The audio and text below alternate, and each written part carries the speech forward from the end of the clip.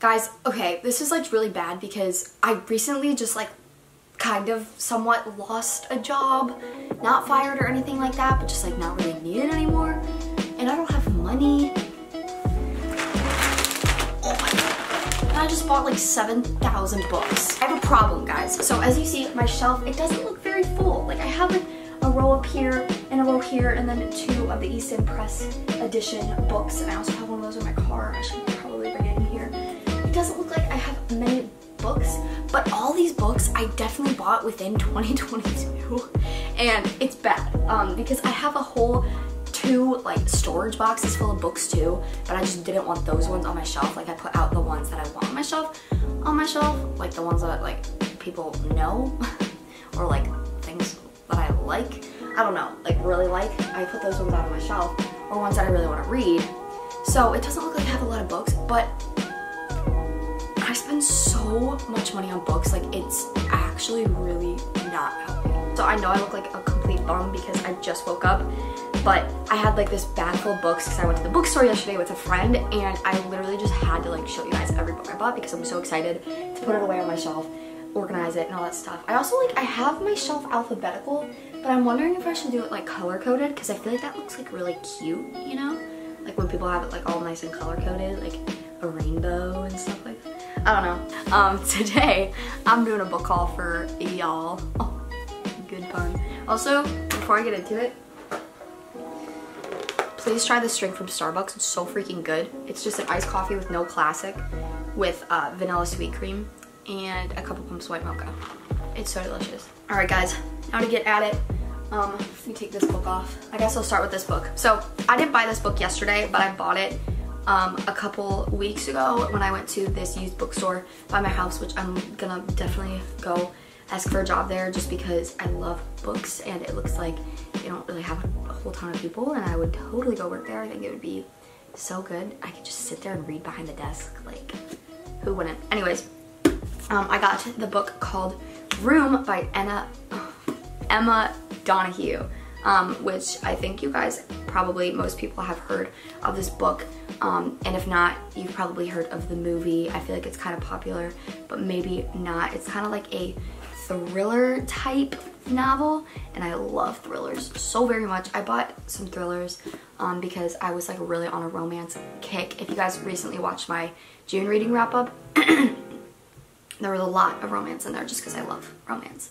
But I thought today in my book haul I would read you the back of the novels because maybe you guys could watch this and be like, that one sounds good, instead of me just being like, yeah, I got this book. I want to read the back of the novel for you guys so you can like decide if you want to like go get it. Okay. To 5-year-old Jack, Room is the world. It's where he was born. It's where he and his ma eat and sleep and play and learn. At night, Ma shuts him safely into the wardrobe where Jack is meant to be asleep when old Nick visits. Room is home to Jack, but to Ma, it's the prison where she's been held for 7 years. Through her fierce love for her son, she has created a life for him in this 11 by 11 foot space. But Jack's curiosity is building alongside Ma's own desperation, and she knows that Room cannot contain either much longer. Room is a tale at once shocking, riveting, exhilarating, a story of an unconquerable love and harrowing circumstances, and of the diamond-hard bond between a mother and a child. It looks so freaking good, and the movie just looks amazing, but I always try to read the book before I watch a movie just because I think the book's always better than the movie, and then why would you like go watch a movie and then read the book, because then the suspense isn't as good. I don't know, that's just how I feel. Okay, now to get to my massive bag. I'm just gonna go straight down. This is in no specific order, but I bought all these yesterday. First one that I bought, I've been like waiting to read this forever, and I don't know like why I never bought it, but I was so excited for it and just like for some reason just never got it. This is Daisy Jones and the Six by Taylor Jenkins Reid. She wrote Malibu Rising, Seven Husbands of Evelyn Hugo, Forever Interrupted, I can't even remember. But I really like her books so far. I've read like one, but then I've read like some parts of Seven Husbands of Evelyn Hugo, and I just really like her writing style. So I was really excited for this one because a lot of people recommended it. So let me read the back. Daisy is a girl coming of age in LA in the late 60s, sneaking into clubs on the Sunset Strip, sleeping with rock stars, and dreaming of singing at Whiskey Go and Go. Her voice is getting noticed, and she has the kind of heedless beauty that makes people do crazy things. Also, getting noticed is The Six, a band led by brooding Billy Dune. I could be butchering all these names, by the way. On the eve of their first tour, his girlfriend Camilla finds out she's pregnant, and with the pressure of impending fatherhood and fame, Billy goes a little wild on the road. Daisy and Billy cross paths when a producer realizes that the key to supercharged success is to put the two together. What happens next will become the stuff of legend. Pretty cool. A lot of these books, I just want to make clear, I have gotten from recommendations from Haley Pham. I love her books. I love her videos where she talks about books, and so like I feel like I get most of these recommendations from her. So I think she talked about this book. I can't even remember what she said about it, but I swear someone said it was like just like cute.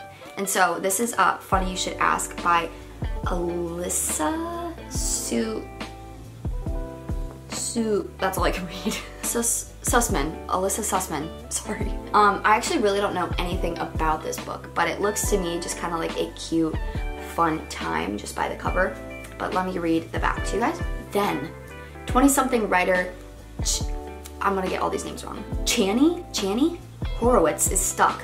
While her former MFA classmates are nabbing high-profile book deals, all she does is churn out puff pieces. Then she's hired to write a profile of movie star Gabe Parker, her #1 celebrity crush, and the latest James Bond. All Chani wants to do is keep her cool and nail the piece, but what comes next proves to be life-changing in ways she never saw coming, as the interview turns into a whirlwind weekend that has the tabloids buzzing, and Chani gets closer to Gabe than she had planned.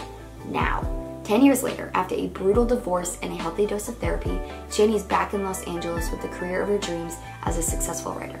Except that no matter what new essay collection or online editorial she's promoting, someone always asks about the profile. It always comes back to Gabe. So when his PR team requests that they reunite for a second interview, she wants to say no. She wants to pretend that she's forgotten about the time that they spent together. But the truth is that Chani wants to know if those 72 hours were as memorable to Gabe as they were to her. And so, she says yes. I kind of like love to read books or like tropes where they're in like college, and I know this is like a decade later, but it just like, it makes me want to go to get my master's more, and it's just kind of like cool to see like what happens. I don't know, it just sounds cute, so I'm excited. This one I think was recommended by Haley Pham as well. Another just like cute, like cheesy, it's The Dead Romantics by Ashley Poston. I can't read cursive, and that's like a really bad thing, but Ashley. And I think this is just like a cute like rom-com kind of romance, and I got this one at Target just because it was sitting right there and I really freaking wanted it, and it was like 30% off or something. But okay, let me read it. Florence Day is the ghostwriter for one of the most prolific romance authors in the industry, and she has a problem. After a terrible breakup, she no longer believes in love. It's as good as dead. When her new editor, a too handsome mountain of a man, won't give her an extension on her book deadline, Florence prepares to kiss her career goodbye. But then she gets a phone call that she never wanted to receive, and she must return home for the first time in a decade to help her family bury her beloved father. For 10 years, she's run from the town that never understood her, and even though she misses the sounds of a warm southern night and her eccentric loving family and their funeral parlor, she can't bring herself to stay. Oh my gosh, I can't even speak. Her father's gone, yet everything feels the same, and she hates it, until she finds a ghost standing at the funeral parlor's front door, just as broad and infuriatingly handsome as ever, and he's just as confused about why he's there as she is. Romance is most certainly dead, but so is her new editor, and his unfinished business will have her second-guessing everything she's ever known about love stories. I think it just kind of like sounds cool. Like, it's an interesting prompt to, or like a, I don't know, interesting plot to have like a dead, like a little spooky but also like fun, you know, and like just like lighthearted. I look so like ugly right now. I'm sorry, I need to be like way nicer to myself. I know this, guys, because you guys have told me that before. It's just like, sorry that you have to look at me this whole time. I hope you guys are looking at the books. Speaking of books, this one, The Counselors. This was just kind of a random pick. Most of these books actually kind of were. This is by Jessica Goodman, I would like to say. The stickers covering it, I think it's Goodman. This just kind of like reminded me, the plot kind of reminded me of The Last Time I Lied by Riley Sager, which is this book. The Last Time I Lied by Riley Sager. Best book ever. Oh my gosh, I love it. Well, actually, I would say this is my favorite book, but All the Bright Places by Jennifer Niven, but it's my favorite thriller by far. It's so good. But it reminded me of that trope, and I loved that plot line and everything like that, and so I wanted to sink my teeth into this book too. So let me read it. Camp Alpine Lake is the only place where Goldie Easton feels safe. She's always had a special connection to the place, even before she was old enough to attend. The camp is the lifeline of Roxwood, the small town where she lives. Alpine Lake provides jobs, money, and prestige to the region, but few Roxwood locals get to reap the rewards of living so close to the glam summer camp with its 5-figure tuition and rich kids who have been sent there for 8 weeks by their powerful parents. Goldie's one of them. Even with her towny background, Goldie has never felt more at home than she does at camp, and now she's back as a counselor, desperate for summer to start and her best friends Ava and Imogene, so sorry I don't know how to say that, to arrive. Because Goldie has a terrible dark secret she's been keeping, and she's more in need of their comfort than ever. But Goldie's not the only person at camp who has been lying. When a teen turns up dead in the lake late one night, she knows that the death couldn't have been an accident. She also knows that Ava was at the lake that same night. What did Ava see, and what does she know? Why hasn't she said anything to Goldie about the death? Worse, what did Ava do? Nice little like thriller, friendship kind of deal. You know, the camp setting. Love the camp setting. It's just like fun. Oh my gosh, I still have so many left. I'm so sorry this book's gonna be so, oh my gosh, what's wrong with me? This video is gonna be so long. I need a sip of coffee. This book is like so freaking heavy, and I just like don't know why. So I think these pages are just like, I love these pages. Like they're just like so crisp. Anyways, this is 56 Days by Catherine Ryan Howard. This was kind of a random pick. I kind of just read the back and I was like, huh, that actually looks pretty good. And it's cool because it's written like about COVID-19. And so I thought that was like interesting because like we're living in that time, and I was like, wow, this will maybe be like somewhat relatable. Not everything in this book's gonna be relatable. No one even knew they were together. Now one of them is dead. 56 days ago, Sierra and Oliver meet in a supermarket queue in Dublin and start dating the same week COVID-19 reaches Irish shores. 35 days ago, when the lockdown threatens to keep them apart, Oliver suggests that they move in together. Sierra sees a unique opportunity for a relationship to flourish without the scrutiny of family and friends. Oliver sees a chance to hide who and what he really is. Today, detectives arrive at Oliver's apartment to discover a decomposing body inside. Can they determine what really happened, or has the lockdown created an opportunity for someone to commit the perfect crime? I think that sounds pretty dang interesting. I don't know about you guys, but I'm excited to read this. Okay, this is like really dark, a really dark book, but sometimes I just enjoy dark books, and I don't know why, but there's like dark humor in this book. And one book that had dark humor was The Final Girl Support Group, and I really didn't enjoy that one a ton. So this one might be kind of weird, but like I just like, it sounded interesting. But this is The Virgin Suicides by Jeffrey Eugenides.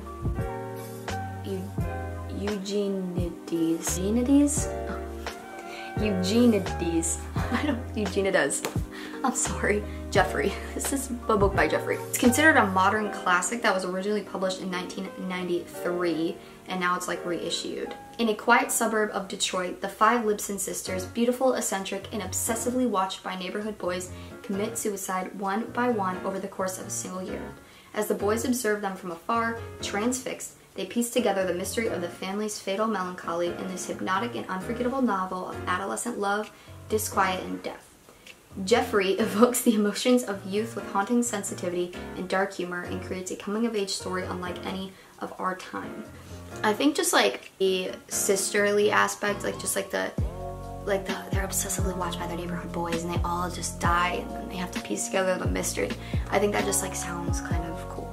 Okay, this is like such a random buy, but like I just wanted it for some reason and I don't know if I'll ever like finish it. But maybe like I'll just like read a little at a time throughout my life. It's just really massive. But this is War and Peace by Leo Tolstoy. I don't like know why I bought it. It's just like I always wanted to read it, but I don't think I'm just gonna like sit down and read this. Like I think it's like something that I'm just gonna like kind of like go throughout my life because it's huge. All right, next one my friend got for me, and I don't really know much about what it's about, but it is As I Lay Dying by William Faulkner, who's a classic writer, just like Leo Tolstoy kind of. I think it's like kind of like historical fiction literature. This is what I'm reading right now, and I cannot wait to I mean, not that I don't love filming this video because I love freaking talking forever about books, but I just can't wait to, like, when I'm done with this video, just go read it. I've heard so many good things about it, and this is The Invisible Life of Addie LaRue by V.E. Schwab, I think. I heard that this is kind of like a modern day classic, like it's gonna go down in history as a classic book, and so I think that's pretty awesome. But I love the cover, just like, it's so pretty. It kind of reminds me of the Atlas 6 with like the, I don't know, like the weird like constellation kind of thing, which now I know what the constellation means once you read it, but it sounds really freaking interesting, so let me read to you. Moment of desperation, a young woman named Adeline meets a dangerous stranger and makes a terrible mistake. As she realizes the limitations of her Faustian bargain, being able to live forever without being able to be remembered by anyone she sees, Addie chooses to flee her small village as everything she once held dear is torn away. But there are still dreams to be had and a life to live, and she's determined to find excitement and satisfaction in the wide, beckoning world, even if she'll be doomed to live forever alone. Or not quite alone, as every year on her birthday, the alluring Luke comes to visit. I think it's Luke or Luce, I don't know. Checking in to see if she's ready to give up her soul. Their darkly thrilling game stretches through the ages, seeing Addie witness history and fight to regain herself as she crosses oceans and tries on various lives. It will be 300 years before she stumbles into a hidden bookstore and discovers someone who can remember her name, and suddenly everything changes again. Okay, this next one was an impulse buy because I always wanted to read it, but it's massive and the font is so small. I don't like know how he continued to write the story for so long, but it's Stephen King's It. It's just like massive, like it's like as big or longer than War and Peace, I have no idea, but it's huge, and so I think it's smaller than War and Peace actually. I think it would be really interesting to like read how he wrote the book, because I've seen the movies and they're really good, but like, oh my gosh, like this is probably like hours and days worth of reading, so it's like a really long movie. I'll read to you the back, but I think most of you kind of know what this is about. To the children, the town was their whole world. To the adults, knowing better, Derry, Maine was just their hometown. Familiar, well-ordered, and a good place to live. It was the children who saw and felt what made Derry so horribly different. In the storm drains, in the sewers, it lurked, taking on the shape of every nightmare, each person's deepest dread. Sometimes it reached up, seizing, tearing, killing. The adults, knowing better, knew nothing. Time passed and the children grew up and moved away. The horror of it was deep buried, wrapped in forgetfulness, until the grown-up children were called back once more to confront it as it stirred and coiled in the sullen depths of their memories, reaching up again to make their past nightmares a terrible present reality. This next one was like super hyped up by Haley, who loves the rom-com kind of stuff like me, and so she says it's her favorite rom-com, and so I don't want to like hype myself up too much about it because People We Meet on Vacation is kind of probably really hard to beat for me and like beach read, but I'm really excited to read this, and this is Better Than the Movies by Lynn Painter. She says like this is her favorite author, so I'm very excited to read it. Liz Buxbaum has always known that Wes Bennett was not boyfriend material. You would think that her next door neighbor would be a prime candidate for her romantic comedy fantasies, but Wes has only proven himself to be a pain in the butt ever since they were little. Wes was the kid who put a frog in her Barbie dream house, the monster who hid a lawn gnome's severed head in her little homemade neighborhood book exchange. Flash forward 10 years from the great gnome decapitation. It's Liz's senior year, a time meant to be rife with milestones perfect for any big screen, and she needs Wes's help. See, Liz's forever crush, Michael, has just moved back into town, and horribly, annoyingly, he's hitting it off with Wes. Meaning that if Liz wants Michael to finally notice her and hopefully be her prom date, she needs Wes. He's her in. But as Liz and Wes scheme to get Liz her magical prom moment, she's shocked to discover that she actually likes being around Wes. And as they continue to grow closer, she must re-examine everything that she thought and knew about love and rethink her own perception of what happily ever after should really look like. We're nearing the end. I have 2 more books. This one was an impulse buy because it was, I had to get the buy one, get one 50% off, and then there was like, I needed another one with a sticker, and I just kind of didn't know what to choose, but I love Stephen King, so I got his book Salem's Lot, which is soon to be a major motion picture. Wow. I really don't know what this is about, so this is gonna be my first time reading the back. I just bought it because it was Stephen King, and I was like, yeah, I like Stephen King. He's a really good horror writer. So I don't know what this is about. This will be my first time reading the book. Ben Mears has returned to Jerusalem's Lot in hopes that exploring the history of Marston House, an old mansion long the subject of rumor and speculation, will help him cast out his personal devils and provide inspiration for his new book. But when two young boys venture into the woods and only one returns alive, Mears begins to realize that something sinister is at work. In fact, his hometown is under siege from the forces of darkness, and only he, with a small group of allies, can hope to contain the evil that is growing within the borders of this small New England town. Actually sounds pretty good. It sounds pretty good. I read his book, The Body, and I thought it was like gonna be like a creepy, and I was waiting the whole time for something, and then it just like ended, and I was like, what the freak? It was really good, but like it was just like, you know, you kind of expected The Body to be like creepy. I was wrong. So I definitely need to like research this book a little bit more so I know what I'm doing, but it sounds like it would be kind of like a creepy book. This is one that I've been wanting for a while. This is the reason why I went to Barnes & Noble's. Well, this and Better Than the Movies. Because I couldn't find this book anywhere. Like seriously, it was like nowhere to be found. But this is also recommended by Haley Pham. I literally think most of these books out here that weren't impulse buys were like recommended by Haley Pham, like Daisy Jones and the Six and Addie, I think The Dead Romantics, and Funny You Should Ask, yeah. But this is Mary Jane by Jessica Anya Blau, and this is some kind of like historical literary fiction book, but I think kind of like maybe coming of age a little bit. But I love the cover. It's just like cute, like she's on the beach, you know, she's chilling. So I'm excited about it. In 1970s Baltimore, 14-year-old Mary Jane loves cooking with her mother, singing in her church choir, and enjoying Broadway show tunes of the month albums. Quiet and compliant, she's glad when she lands a summer job as a nanny for the daughter of a local doctor. A respectable job, Mary Jane's mother says, in a respectable house. The house may look respectable on the outside, but inside it's a literal and figurative mess. Clutter on every surface, impeachment now more than ever, bumper stickers on the doors, take out for dinner. Even more troublesome were Mary Jane's mother to find out. The doctor is a psychiatrist who has taken in a famous rock star and his movie star wife for the summer so that he can... I'm so sorry, I'm butchering this. That the rock star can get clean. Mary Jane introduces her new household to crisply ironed clothes, milk that hasn't spoiled, and a family dinner schedule. In return, she has front row seat to a world of sex, drugs, rock music, and group therapy. Caught between the lifestyle she's always known and the future she's only just realized is possible, Mary Jane will arrive at September with a new idea about what she wants out of life and what kind of person that she's going to be. My camera just like didn't turn off, but it stopped recording because it probably thought I wasn't like they probably thought it was an accident that I was recording.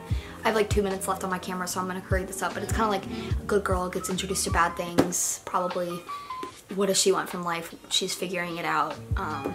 Is her life the good life that she thought before? Anyways, I was really excited about this book. I think it sounds really good. Kind of, yeah, coming of age, historical fiction. That is all my book haul that I have. I don't know how many books I got. I got 14 books, I think. So that was a whole bunch that I just threw at you guys, but I hope that you guys enjoyed this video. Hopefully there's some book recommendations you got out of this. I will definitely be reviewing these when I finish them, so don't worry, that will be coming soon. Not that you guys were worried anyways, but I know I've been doing a lot of book content lately, so hopefully you guys are kind of on board with all this stuff. If not, sorry, I just really like it. So I'm gonna go ahead and read and shave. I'm sure you guys want to know that. Alright guys, I love you so much, and I will see you in the next one, which will be soon. Peace out.